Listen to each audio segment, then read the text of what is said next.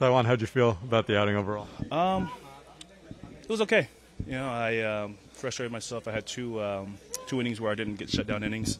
Often scored the runs, especially off a really good pitcher in Sandy, and they kept picking me up, and that was a huge inning from Francisco, driving those 3 runs in, and end up getting that shutdown inning. I think just kind of turned the game around right there.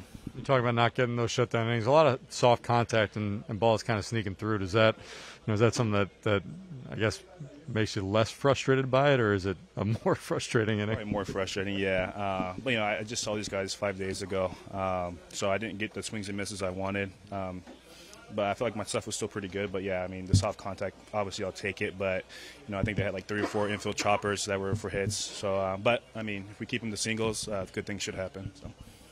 Knowing that you just saw them 5 days ago, did that help with your ability to kind of change up your plan in-game? Yeah, so we went in with the same game plan and trying to figure out what they were doing this time around. And for the most part, we just kept it the same. I don't know, I think I might have done less sliders today, but more splitters, and they were just putting the ball on the ground for the most part. So you threw over 5 times and then got Berti.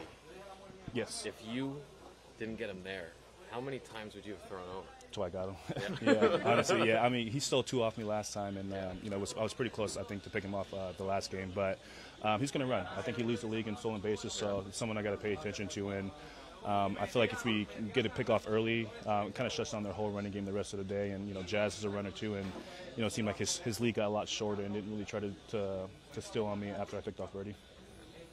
Most of your strikeouts came in the second half of your outing. What do you kind of see as the difference there, kind of in the back half? I feel like I just kind of got stronger as the game went on. I feel like my velocity ticked up a little bit more. Just a little more intensity, and like I said, I really wanted to get that shutdown inning after, I think it was the 4th inning we scored, I don't remember, but I really wanted to get that shutdown inning and try to go a little deeper in the game. You mentioned facing a guy like Alcantara. I know a lot of times pitchers try not to think about the guy on the other side of the mound, but with someone having the type of season he's having, is that in the back of your mind? And when your guys are able to get a couple off him, does it kind of change the way that you view the outing? Yeah, I mean, I would say he's probably the best pitcher right now in the game, and going toe-to-toe with him, I just have to be a little bit better, try to go longer innings than him, but, just try to give up less runs as well, and, our guys did really good today. The offense was stellar, and, people always ask me, what's Buck like, and, he just knows everything. So that play that happened with Nemo and Marte, he's just on top of his game with that, so that helped out a lot too.